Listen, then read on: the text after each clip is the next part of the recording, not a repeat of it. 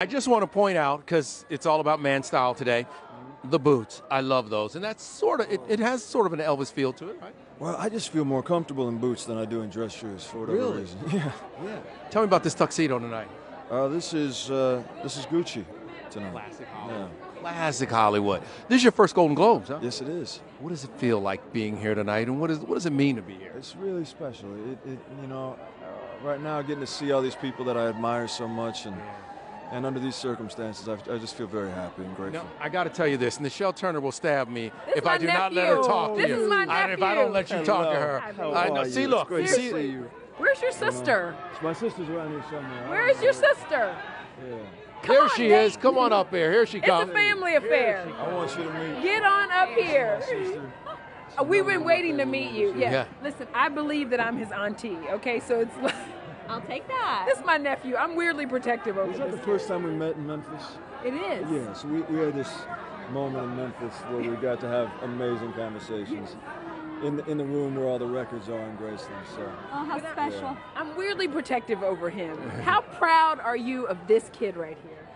I am so amazingly proud. I can hardly even express it in words. I'm happy that you are just as protective over him as I am, because I see him as a little 12-year-old boy that I need to protect too. I mean, we've got the family in here. Come on up.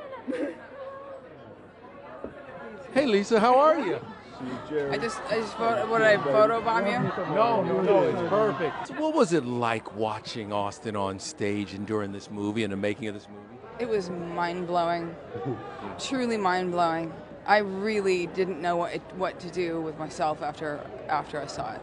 Yeah. I had to take like 5 days to process it because it was so incredible and so spot on and just so authentic that, yeah, I can't even describe what it meant.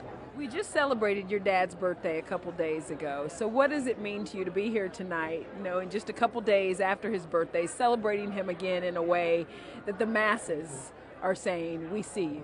I'm just so proud of it all.